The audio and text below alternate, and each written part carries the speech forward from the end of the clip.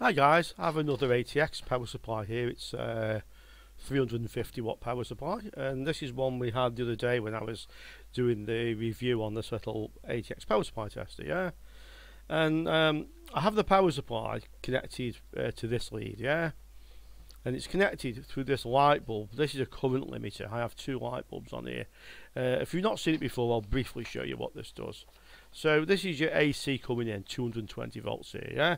The neutral goes directly to the power supply, and the live is wired via a light bulb. So if we just imagine we've got the one light bulb, when this switch here is open, all the current flows through this light bulb to the power supply, and it limits the maximum power that power supply can draw to the wattage of the light bulb, in this case 60 watts, yeah. On mine I have two light bulbs. The other one's 100 watt, and they're connected one across the other. So I have both light bulbs in. Then the maximum current this can draw is 160 watts, 100 plus 60, yeah. Or I could take this one out, and then the maximum is 100. Okay. I also have a switch, so when the switch is closed, it shorts out the light bulb. So this is connected directly through. So these are no longer in the circuit. It's just a straight wire, yeah. And that's this little switch you can see here, live and limit, yeah. So what this power supply was doing the other day, I took the 100 watt light bulb out, so I've just got the 60, because I've got no load on the power supply. It's not drawing any power.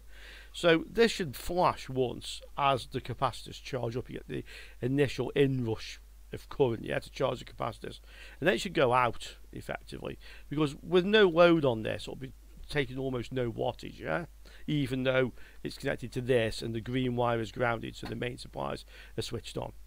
And what I've found is, I've tried it this morning, sometimes it does what it did the other day, and sometimes it behaves differently. So if you saw the other video the other day, you'll know that this flashed once, went dim, and when the power supply kicked in, the main 5 volt, 12 volt, 3.3, this came on bright because this was drawing a lot of current, even though there's no load on it. So let's see what it does now.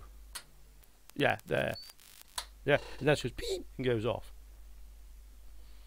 So that's what it was doing the other day. But what I've noticed, and I might have to tap it a few times, is sometimes it comes on. That time it didn't. You watch now. I can't do it on video. Let me see if I can get it to do it. No, can't get it to do it. Let's put the 100 watt bulb in as well. In fact, we'll take this one out. Yeah, so we'll give it 100 watt, so it can now draw a bit more power. Let's see what happens with the bulb now. Yeah, let's see what it does. Yeah, it's still going bright. It's still doing it. So it's obviously drawing a lot of power. I'm going to try a few times. I know this is intermittent. Yeah, I'm not going to make you guys just continually wait on camera. So let me see if I can just actually get it to do what it did earlier. Okay, let me pause it and I'll show you when I've got it doing what it was doing. Okay, after a number of attempts, I've got it to do it. So the bulb flicked once and went out, yeah? And this tester here is saying that the 12 volts is 11.6, yeah? 12 volts V1 is 12.1, and 12 volts V2 is flashing, like LL, to say it's not there, I believe. 5 volts standby is 4.9, 3.3 is correctly, yeah? I don't know if this is flashing because I don't have this connected to the unit yet in here. So let's just plug this in and see what happens. Okay, that stopped flashing, so that's what that is. So this is 12.1, so it's now working, yeah? I mean, 11.6 on the 12 volts is a bit low, but it's now working, yet it's intermittent. If I switch it off, yeah, and switch it back on again, you see both bulbs came on bright, yeah? It's now drawing a lot of power, 160 watts. Let me show you. You see, and it doesn't power up, so there's something intermittent with it, yeah? You can see that. It takes me a number of times and I can't get it to do what it just did. I'm not sure if I disconnect this when I first try. Let's have a quick look. Yeah, that seems to be something to do with it, and then I can connect this on and it's fine. 12.1. Let's leave it connected on. Yeah, that seems to be the case, that if this is connected it just draws a lot of power. So that's an interesting one.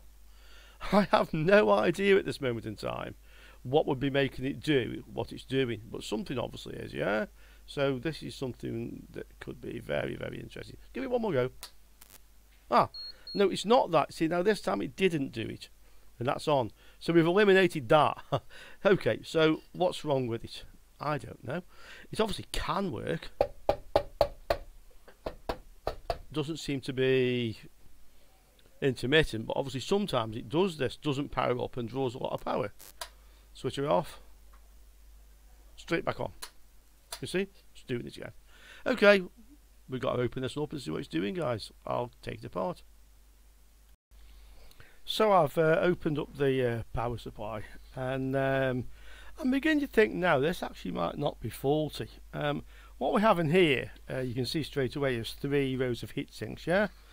And the reason for that is that this power supply will have what's called PFC, power factor correction. And this is basically a way of making a power supply more energy efficient. And how it does that basically is after you have your AC coming in, the bridge rectifier, which is here on this one, yeah, it has a circuit here, a PFC circuit, and this effectively is a booster, so it boosts the mains voltage, obviously now converted to DC, into a higher voltage, typically around about 400 volts, and there's a 400 volt capacitor here. And that booster circuit, which boosts the voltage, effectively makes this more energy efficient. And I think what's happening with this is when we switch it on, the standby is running, yeah, but the PFC doesn't run until the main supply runs. And when we turn the main supply on, this PFC turns on and draws a massive current in to get this boost voltage going, yeah. And our light bulb obviously is limiting it to 60 watts. So even though there's no load on this, it draws, you know, a lot of power. The light bulb comes on bright, the voltage supplied to this drops low, and it just can't boost the voltage. It just tries and continues to try, yeah. When I flicked it off and on a few times, this capacitor, I am assuming, had a certain amount of charge in it, and now this boost circuit could get going, could get the 400, and then the circuit, the current drawn by the power supply dropped very low because there's no load. And I think that's what's going on, and that would explain why it would work sometimes when I turn it on. There's obviously no short circuit on the output which would cause it to draw a lot of current.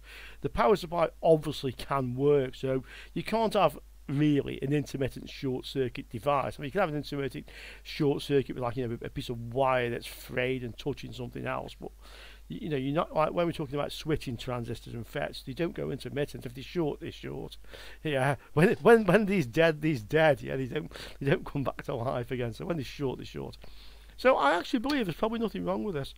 And the only way we're going to find that out, in truth, is to switch the limiter to live. Yeah, that's just effectively, we're going to connect power to this directly. So I'll still connect it to this, but I'll set this now to live. Yeah, the power's off at the moment.